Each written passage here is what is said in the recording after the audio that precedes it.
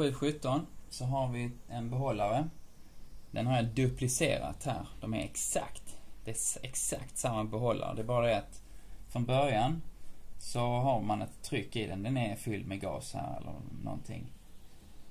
En gas. Och det trycket är 5 megapascal. Och temperaturen på gasen den är 17 grader Celsius. 292 Kelvin. Så det är därför jag har ritat den blå. Den är inte så där våldsamt varm. Men sen här så värmer jag upp den. Och behållaren klarar 15 megapascal. Och då undrar man, hur mycket kan man värma upp den här gasen till utan att behållaren går sönder? Jag får inte bli högre än 15 megapascal. Så det ska vi räkna ut det. Och nu, vad är V? Jag vet varken V1 eller V2. Men jag sa ju det att det är exakt samma behållare. Det innebär att volymen är densamma. Så när jag nu tecknar min tillståndslag här. P1, V1 genom T1 ska vara lika med P2, V2 genom T2. Jag sa ju det att V1 är exakt, alltså det händer ingenting här med behållaren. De är lika, så V1 är lika med V2 och V2 är lika med V1. De är lika. Då kan jag faktiskt stryka dem.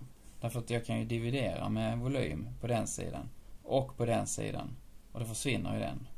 Så mitt samband är P1 genom V1, T1 är lika med P2 genom T2. Och det jag inte vet nu är T2. Så nu löser jag ett T2. Så upp med T2 dit, ner med P1, upp med T1. Så då har jag P2 gånger T1 dividerat med P1. T2 kommer upp hit på den sidan. Sätter jag in med vad jag vet, 15 megapascal gånger T1 som är 292 Kelvin dividerat med P1 5 megapascal. De kan man stryka och jag får 15 gånger 292 dividerat med 5. 876 grader Kelvin. Och vill jag ha det i Celsius så får jag ta bort 273.